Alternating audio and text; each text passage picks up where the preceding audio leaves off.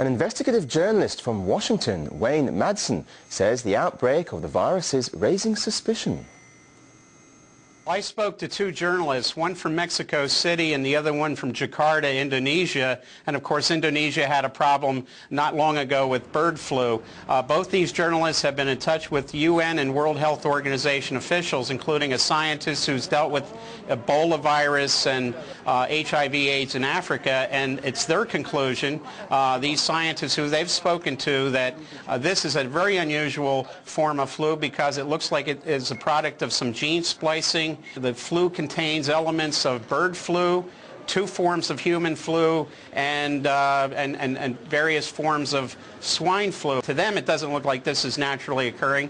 The other thing is the target for this flu, as opposed to other flus, it's not the very young and the very old. It's people between the ages of 20 and 45. And the other thing is people are not contracting this from pigs. The National Pork Council here in America says pigs are not being affected. This is human-to-human contact. So people who either eat pork or are exposed to pigs are not getting this flu. Very unusual, and of course the scientists are very alarmed by the way it's being spread and the speed at which it's being spread. The thing you need to be really aware of is the avian flu. And I'm going to tell you a story about this. And you might hear disinformation saying it's not going to be a problem. Don't believe it.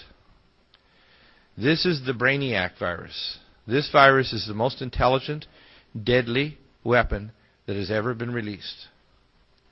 There is nothing like it in history. And the reason why, and I'll tell you why it is, and this is a very interesting story. I've had Dr. Henry L. Nyman on my program from Recombinomics for the past 2 years until about 4 months ago. Henry was on about every 2 weeks. He's also on the Jeff Rentz show. And I like to do a lot of my own producing. So I spend dozens and hundreds of hours. Sometimes I'm working 20, 22 hours a day trying to collect material and analyze it. Because I know when I look around to see if they're my colleagues, my doctors, I call my quivering white-coated colleagues who are shivering jellyfish, if they will back me up or if they'll try to corroborate, or scientists. Well, Dr. Nyman is a genius. There's no doubt. He has more patents on gene analysis, on viral sequencing and recombination, and his theories are correct.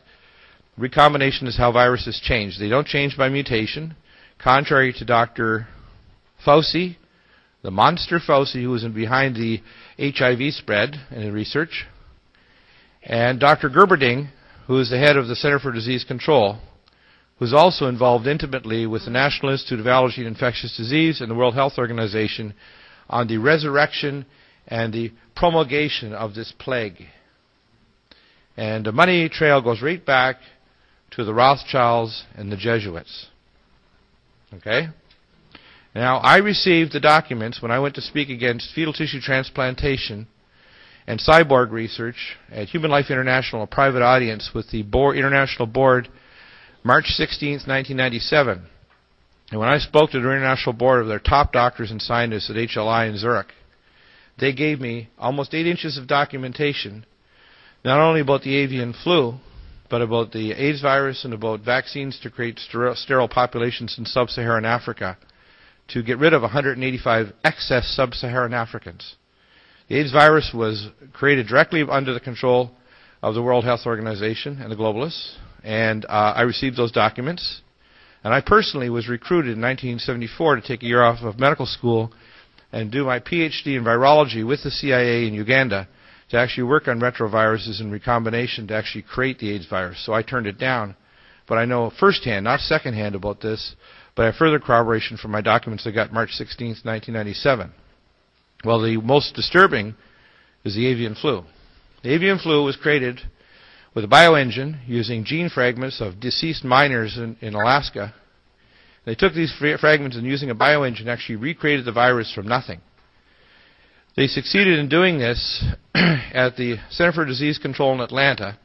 We know the names of the scientists involved, but the real story comes when you actually go letter by letter. And I'm a details person, if you can probably understand that. But I'm also a spiritual person. But I'm a real details person. I want to know every dot and comma and which way the comma is twisted. And so I started analyzing the DNA sequences over the last few years, and spending many, many hours on the phone off air talking to Dr. Nyman, pulling every article in the world up on avian flu. And what I discovered was very, very disturbing. The lethal genes, if you look at this, the same gene polymorphisms that killed my grandmother's brother and sister in the 1918-1919 pandemic. Her sister died, and then a week later, because the brother had held his sister at graveside before the coffin was closed, he died.